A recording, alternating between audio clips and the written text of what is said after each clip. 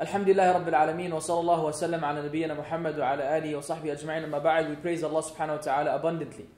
And we ask Allah to exalt and mention and grant peace to the Prophet Muhammad sallallahu alayhi wa sallam. This thing has been on my mind for a while, guys, and I want to make a lecture. I will eventually, inshallah, make a lecture or deliver a lecture about the etiquettes of using WhatsApp. But until then, I'll just give you a brief about some of the agony that I faced with this wonderful application, which has become a source of extreme benefit and facilitation, honestly. Especially whenever I speak about these matters, I speak from a da'wah perspective, obviously, because we're in the field of da'wah. I'm not discussing business here. It's very beneficial. It has facilitated a lot of events, a lot of activities. It makes it easy to share all types of stuff, videos, images, so on and so forth. But it could also become a serious form of distraction. And if we don't follow certain etiquettes in using WhatsApp, it could make your hair grow. In my case, it could make my hair grow very long. And that's something I try to avoid, as you can see. I will only focus on one aspect, just one piece of advice.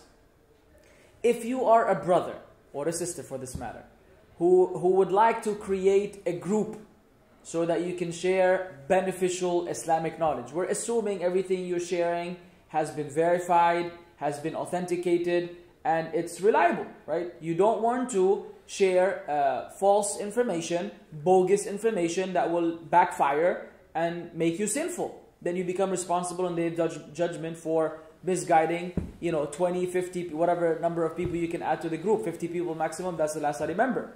So the bottom line is, if you're going to create a group, please seek permission from them. What you're supposed to do is send each individual that you would like to add to the group a private message. Fulan, Assalamu alaikum. My name is Batikh, and I'm going to create a group about whatever. Do you mind joining the group? And then that person will tell you yes, or they will tell you no. And then accordingly, you will have a list of interested people and a list of people that are not interested, and therefore you don't even bother to add them. That doesn't happen. I'll tell you what happens with me. I wake up in the morning and I find myself in a group created by a number +9195431. Then I go to the group and then I see another 40 numbers of people that I don't know. And then they start speaking in another language, which is not even English nor Arabic. And then I send a voice message like, Assalamu alaikum, thank you for adding me, but can someone please brief me about what this is? No, it never happens.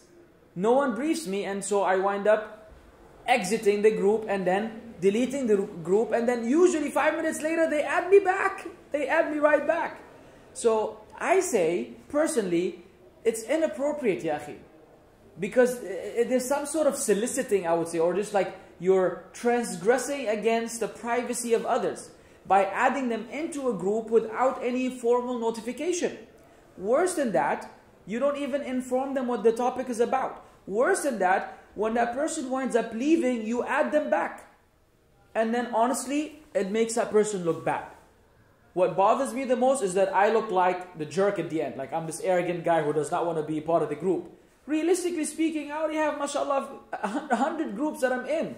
And I cannot be in another group that, on daily basis, on hourly basis, have, mashallah, 120, 200 messages going back and forth between the people. So, the bottom line of this short reminder is, this is one of the etiquettes of using WhatsApp. If you're going to create a group, seek the permission of each individual privately, get an approval from them, so when they are added to the group, they know exactly what's going on. And then you can name the group as per the topic. Don't call it, Indian brothers. And then you're speaking about, cricket. And there may be a relation between the two. But the people you've added don't play cricket. And this is not their sport. I know you want to add as many brothers as you can, but there's no harmony, incompatibility. So we align with these individuals, we add them to the group, and then we try to be active by explaining. Or if you wind up for whatever reason, if you have an urgent situation, you don't have the time to get each one's personal permission, you can add them to the group, then immediately send a message. I apologize for not seeking your permission previously. this was an urgent matter, the topic or the reason behind creating this group is ABC, feel free to leave.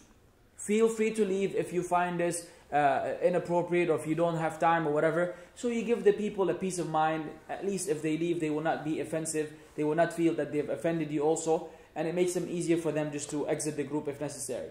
So there you have it. There's a lot more to say about WhatsApp, but for now, this is all I have to say. Jazakumullah khair. Assalamu alaikum wa rahmatullah.